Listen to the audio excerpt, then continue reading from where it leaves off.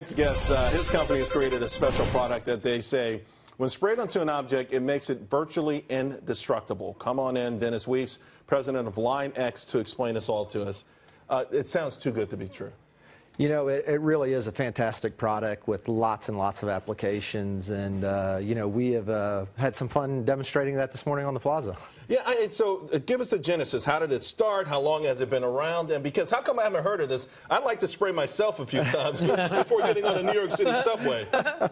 You know, we've been around, Line X has been around for 23 years, and the product has really benefited the last few years from just the again, the increase in the automotive industry. We got our start spraying bed liners and pickup trucks coming out of the financial crisis of '08. You know, the car business has come back in a big way, and now the product has just become increasingly more accepted. So we've had more opportunities to showcase it.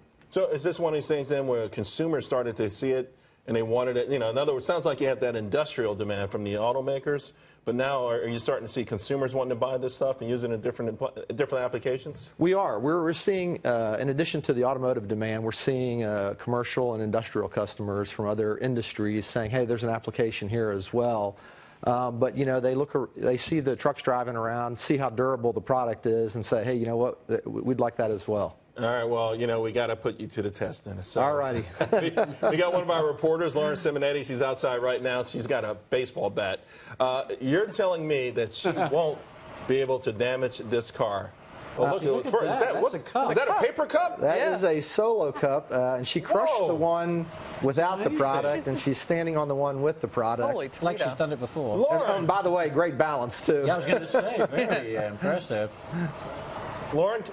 She hear us? He's trying to, eggs. Eggs. That was a regular egg. That was the regular egg, the non-coated one. And here's the one with coating on it. Just bounced away. It went down 5th Avenue, 6th Avenue. Wow. Now what is this? Light bulb. Light bulbs. I'm afraid to throw this one. Go. Yep, smash. Anarchist.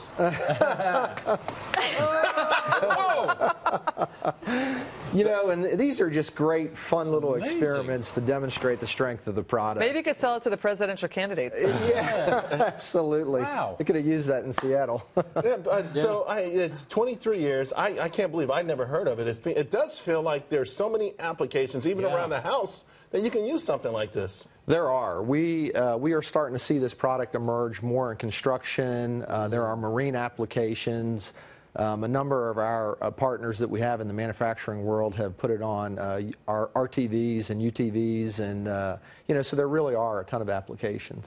Well, you know, there's a lot of also, I mean, okay, impressed with the solo cup, impressed with the light bulb, but we heard it could do even more than that. So tell you what we want to do. We got a Jeep outside. Let's cover it with the stuff. Yep.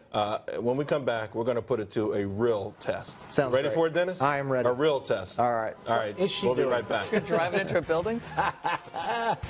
Oops.